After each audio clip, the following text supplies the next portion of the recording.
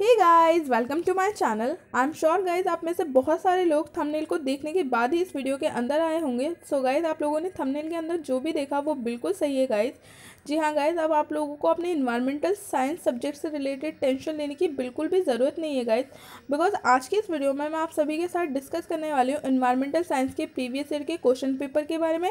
Plus मैं आप सबको बताने वाली हूँ एक सिंपल सी स्ट्रैटेजी जो अगर आप लोग फॉलो करती हैं तो आप लोग डेफिनेटली इस एग्ज़ाम में बहुत अच्छे से मार्क्स ला पाएंगे। सो गाइस, चलिए ज़्यादा टाइम ना वेस्ट करते हुए फटाफट से वीडियो स्टार्ट करते हैं। बट वीडियो स्टार्ट करने से पहले अगर आप सब चैनल पर फर्स्ट टाइम आए तो प्लीज़ चैनल को ज़रूर सब्सक्राइब कर लीजिए एंड नोटिफिकेशन बेल आइकन को ऑन कर दीजिए।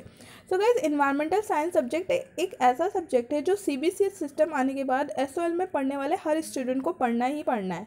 चाहे फिर वो स्टूडेंट किसी भी कोर्स का हो, बीए प्रोग्राम का हो, बीकॉम प्रोग्राम का हो, बीए ऑनर्स का हो या इंग्लिश ऑनर्स का हो, किसी भी कोर्स का सब स्टूडेंट हो उसको ये सब्जेक्ट पढ़ना ही है। एंड ये सब्जेक्ट बिल्कुल कंपलसरी है। ना तो आप इस सब्जेक्ट को बदल सकते हैं एंड ना ही आप इस सब्जेक्ट को अपने कोर्स से हटा सकते हैं। सो गाइज, अब मैं आप लोगों को बताती हूँ इस सब्जेक्ट से रिलेटेड प्रीवियस ईयर के क्वेश्चन पेपर के बारे में। सो गाइज, आप लोगों को डिस्क्रिप्शन में एक लिंक मिल जाएगी जिसके थ्रू आप लोगों को इन्वायरमेंटल साइंस का प्रीवियस ईयर का क्वेश्चन पेपर डाउनलोड कर लेना है। गाइज, मैंने क्वेश्चन पेपर को वीडियो में इसलिए इंक्लूड नहीं किया क्योंकि अगर मैं क्वेश्चन पेपर को वीडियो में इंक्लूड करती तो वीडियो बहुत ज़्यादा लंबी हो जाती। क्योंकि आपके इन्वायरमेंटल साइंस का जो क्वेश्चन पेपर है वो थोड़ा सा बड़ा है और एंड उसको मुझे आप लोगों को अच्छे से एक्सप्लेन करना पड़ता, तो वो वीडियो आप लोगों के लिए काफ़ी ज़्यादा लंबी हो जाती एंड जिसका कोई बेनिफिट नहीं होता आप लोगों को। तो गाइज, आप लोगों को ज़्यादा कुछ नहीं करना है। आप लोगों को बस सिंपली जाकर क्वेश्चन पेपर को डाउनलोड कर एक बार उसको देख लेना है ताकि आप लोगों को एक आइडिया मिल जाए कि आप लोगों का एग्ज़ाम बेसिकली आएगा किस टाइप का। तो चलिए, ये बात तो हो गई आपके क्वेश्चन पेपर की। नेक्स्ट बात करते हैं हम स्ट्रैटेजी की। सो गाइज, स्ट्रैटेजी बहुत ज़्यादा सिंपल बनाई है मैंने आप सबके लिए क्योंकि आप सबको पता ही है कि आपके एग्ज़ाम में ज़्यादा टाइम नहीं है, सिर्फ 2 महीने हैं आप लोगों के पास पढ़ने के लिए। सो गाइज, सबसे पहले तो मैं आप सबसे ये कहना चाहती हूँ कि आप लोगों को इस सब्जेक्ट के लिए थोड़ी सी सेल्फ स्टडी भी करनी पड़ेगी क्योंकि ये सब्जेक्ट बिल्कुल नया है आप सबके लिए। आप लोगों ने शायद पहले कभी इस सब्जेक्ट को नहीं पढ़ा है। सो गाइज, आप लोगों को थोड़ा सा सेल्फ स्टडी में भी इस सब्जेक्ट के लिए टाइम देना पड़ेगा। तो आप लोगों को ज़्यादा कुछ नहीं करना है गाइज, आप लोगों को सिर्फ अपने चैप्टर्स को थोड़ा थोड़ा सा पढ़ना स्टार्ट कर देना है इस सब्जेक्ट से रिलेटेड, ताकि जब मैं आप लोगों को इंपॉर्टेंट क्वेश्चन प्रोवाइड करूँ, क्वेश्चन आंसर प्रोवाइड करूँ या कोई भी इंपॉर्टेंट टॉपिक कराऊँ तो आप लोग ईजिली अपने आप को कनेक्ट कर सकें कि मैं आप लोगों को क्या करा रही हूँ। एंड गाइज, अब बात करते हैं मेरी तरफ से आप लोगों के लिए क्या स्ट्रैटेजी रहेगी। सो गाइज, मैंने जब आप लोगों के इन्वायरमेंटल साइंस का प्रीवियस ईयर का क्वेश्चन पेपर देखा तो उसमें बहुत सारे ऐसे क्वेश्चन थे जो करंट अफेयर्स आए हुए थे, करंट इवेंट्स आए हुए थे। तो गाइज, मैंने जब उन क्वेश्चंस को देखा उसमें से एक क्वेश्चन ये था कि स्वच्छ भारत अभियान के बारे में आप लोगों से पूछा गया था। सो गाइज, स्वच्छ भारत अभियान एक बिल्कुल करंट अफेयर्स का टॉपिक है एंड इन्वायरमेंट का बिल्कुल करंट अफेयर्स का टॉपिक है एंड वो उससे रिलेटेड आपके एग्जाम में क्वेश्चन आया हुआ था। इसके अलावा गाइज, ऑड इवन फार्मूला से रिलेटेड भी क्वेश्चन आप लोगों के इन्वायरमेंटल के प्रीवियस ईयर के एग्ज़ाम में आया हुआ था।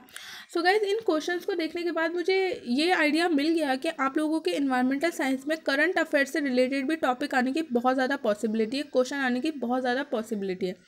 सो गाइज, मैंने ये डिसाइड किया है कि मैं आप लोगों को 2019 में इन्वायरमेंट से रिलेटेड जितने भी करंट इवेंट हुए हैं उन सब से रिलेटेड सारी इन्फॉर्मेशन प्रोवाइड करूँगी, ताकि अगर आप लोगों के एग्ज़ाम में करंट इवेंट से रिलेटेड कोई क्वेश्चन आ जाता है तो आप लोग उसे ईजिली कर पाएँ, आप लोगों को ऐसा ना लगे कि अरे यार इसके बारे में तो हमने पढ़ा ही नहीं।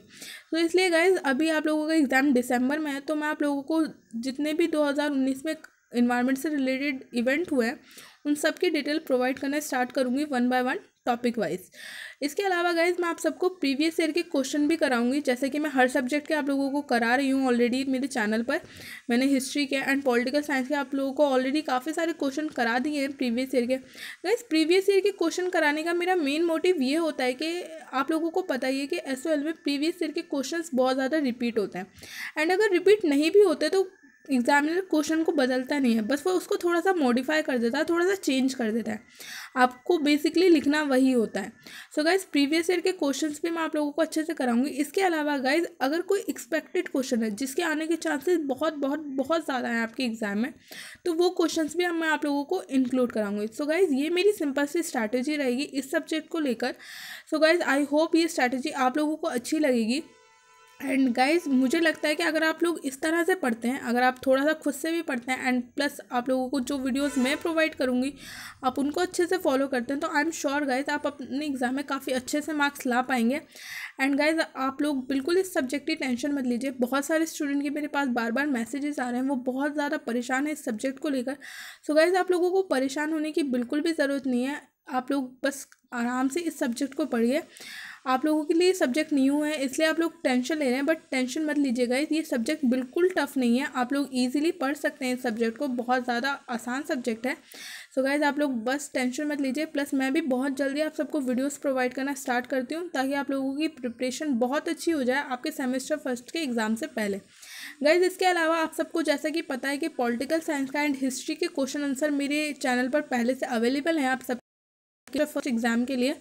सो गाइज आप में से जिसने भी वो वीडियोस नहीं देखी है प्लीज़ उन वीडियोस को देख लीजिएगा, बहुत ज़्यादा यूज़फुल होंगी वो वीडियोस आप सबके लिए।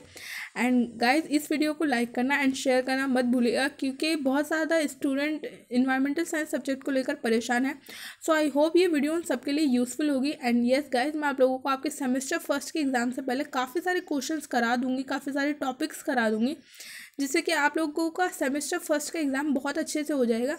So guys just don't very, बस आप लोगों को वीडियो को ज़्यादा से ज़्यादा शेयर करना है, चैनल को सब्सक्राइब करना है। सो गाइज आज की इस वीडियो में बस इतना ही। सो वीडियो को लाइक करना, अपने दोस्तों के साथ शेयर करना एंड चैनल को सब्सक्राइब करना बिल्कुल भी मत भूलिएगा गाइज। तो आज की वीडियो में बस इतना ही। Thank you so much.